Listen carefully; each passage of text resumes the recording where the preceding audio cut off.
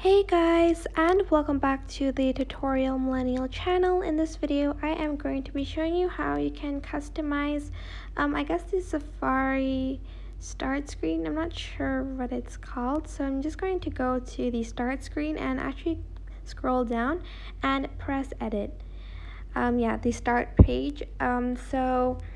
I can turn this off. For instance, I just want to see like my favorites and my reading list. I can disable these off, and I can also change the background image here, and the plus button is if you want to use your own background image. And this is just how you can customize start page. So as you can see, it'll only show the favorites and the reading list, and it also changed the background of the start page in Safari.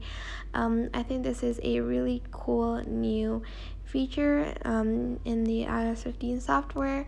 I hope this tutorial was helpful for you guys. Don't forget to like, comment, share, and also please subscribe to this channel if you haven't done that.